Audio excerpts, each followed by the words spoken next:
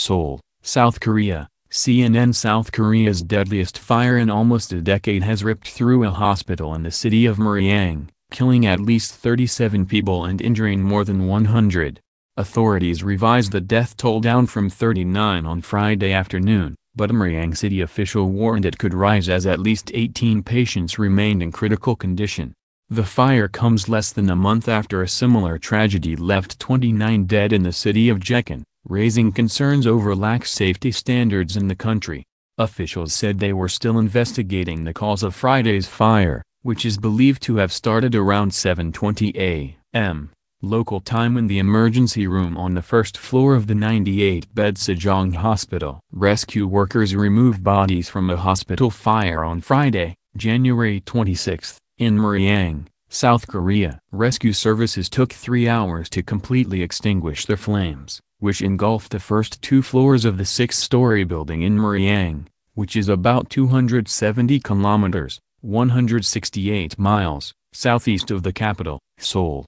Sprinklers were not installed in the building due to its small size, the hospital's chairman, Sun Kyung-chul, told reporters. Patients had breathing problems, difficulty walking. The hospital's director bowed an apology to the patients and victims' families during the briefing. Sok Jae-eon-sik also said he would do his best to take care of the incident. A person injured in the fire is carried to safety Friday in Muryang, South Korea. The majority of those killed in the blaze are believed to be elderly patients, said Hun Jae-kyung, head of the public medical center in Muryang. Because the hospital had many intensive care units and elderly patients, there were a lot of people with breathing problems, Hun said. Most of the deaths were due to smoke inhalation. The hospital is adjacent to a nursing home and shares many of the same facilities. All the patients inside the nursing home were rescued, authorities confirmed. Footage aired on local TV showed emergency workers battling the blaze, as hospital staff rushed to evacuate patients, carrying those unable to walk on their backs. Kim Dae-hyun, the owner of a shop next to the hospital, told CNN that many of the patients at the dual medical facility were in their 80s and 90s and were unable to walk without help.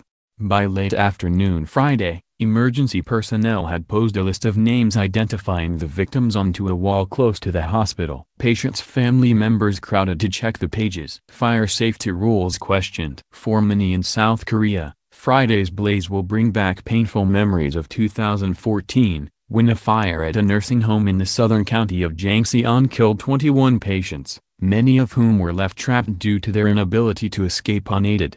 The recent spate of deadly fires in South Korea has led to questions over the government's ability to enforce sufficient safety measures.